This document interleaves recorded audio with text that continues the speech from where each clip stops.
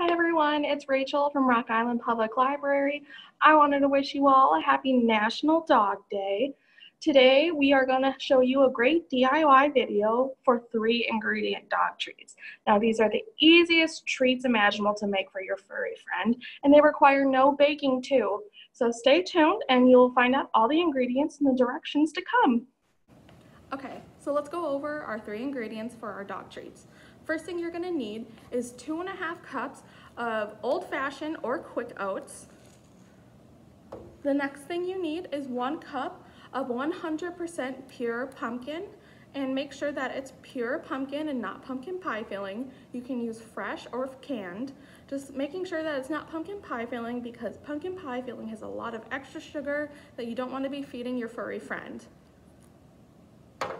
And last but not least, we just need 1/2 cup of peanut butter. And the peanut butter I use is all natural. There's only 2 ingredients in it, which is peanuts and then 1% less salt.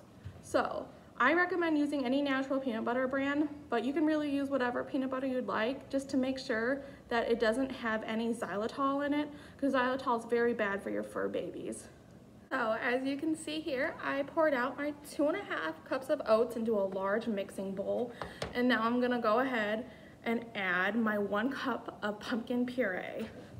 And this is a 1/2 cup measuring cup, because that's all I had. So bear with me here as I fill up and measure 2 of them. And you're just gonna wanna add it directly into the oats in the bowl. And this is a great craft to do for any ages. It's a great way to get the toddlers and kids involved, especially when it comes to feeding the fur babies. All right, here's the other half of my pumpkin puree. Make sure we get it all in there.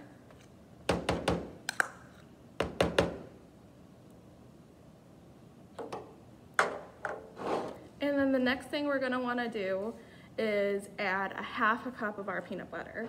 And I have all natural peanut butter, so it kind of is a little bit oily on the top, but that's all right. This is the peanut butter we keep in the house just for our dogs. So. All right, and let's measure out 1/2 cup.